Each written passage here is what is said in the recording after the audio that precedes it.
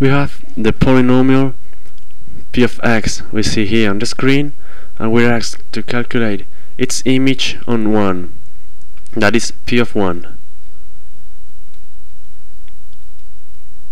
Now, for doing this, we just have to substitute where we find an x, a 1.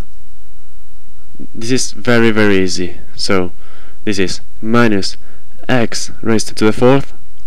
Instead of x, we have to write the 1, so that is minus 1 to the 4th plus 1 cube minus 2 times 1 square plus 3 times 1 minus 1. And operating this, we would have, be careful, the 4, that's the power, only affects to the 1, not to the negative sign right there. So this would the negative sign stays there, and 1 to the 4th is 1 plus 1 cube, that is 1. Now minus 2 times 1 square is minus 2 plus 3 times 1 is 3, minus 1. And operating this, we would have minus 1 plus 1, 0, minus 2 minus 1 is minus 3 plus 3, that is 0.